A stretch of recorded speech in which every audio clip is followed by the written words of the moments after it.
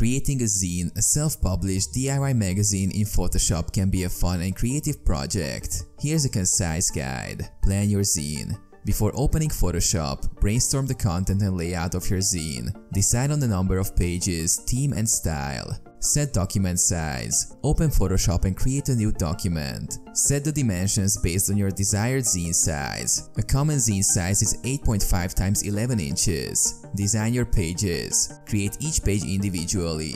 Use text, images and illustrations to lay out your content. Be creative with fonts, colors and styles that match your zine's theme. Page order.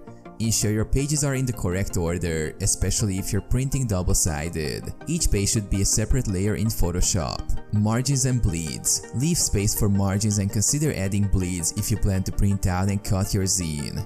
Export and print. Save each page individually as high-resolution images. You can then use these images for printing. When printing, select double-sided printing if your zine has content on both sides. Assemble. After printing, cut and arrange the pages in the correct order. Fold them in half to create the zine's pages. Bind. There are various ways to bind your zine, including stapling, sewing, or using adhesive.